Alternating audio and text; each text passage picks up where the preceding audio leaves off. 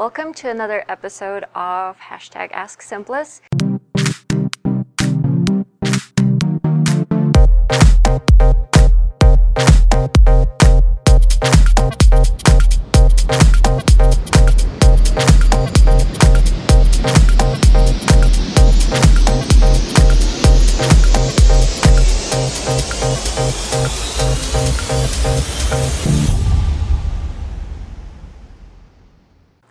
Hello, my name is Ksenia Choate, and I am a Salesforce consultant here at Simplus. I have been working with Salesforce for the past 4 years or so, both as an administrator and as a consultant.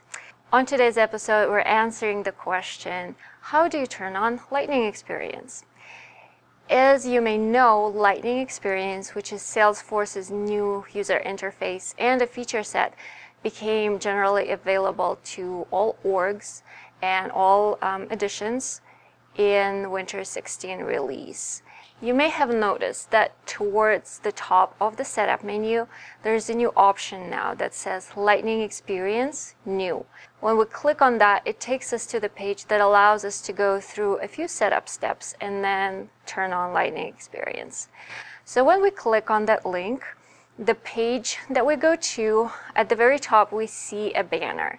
And the banner links to Salesforce's Trailhead, which is a website with training tutorials, and specifically it links to the tutorials that have to do with Lightning.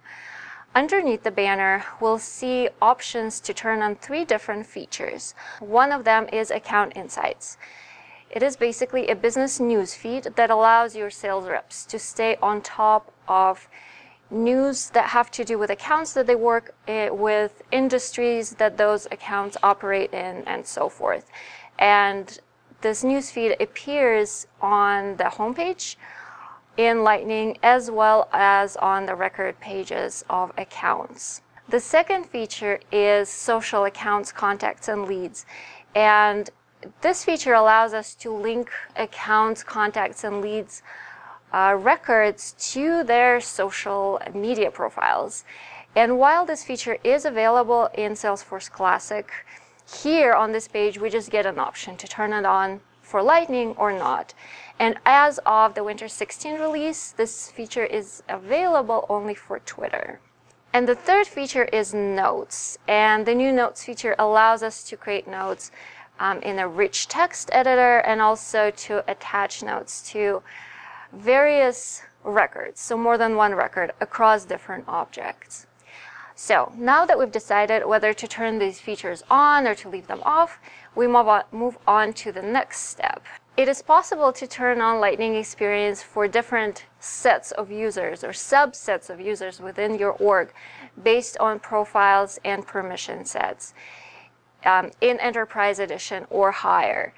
It has to be noted that once you turn Lightning Experience on, it is automatically enabled for all standard profiles. So you can decide if you want to have Lightning Experience turned on for certain custom profiles. And for Professional Edition and lower, since custom profiles are not available, we have the option to either turn on Lightning for everyone in the org or to leave it off. Now that we've decided who will have access to Lightning, the next step is basically to turn it on. You can turn it on by clicking a button, and once you do that, you will need to refresh your browser. And after that, when you click on your name in the drop-down menu, you will have a new option that says Switch to Lightning Experience. So then when you click on that, you will be taken to Lightning Experience and you will be able to access your Salesforce via Lightning Experience.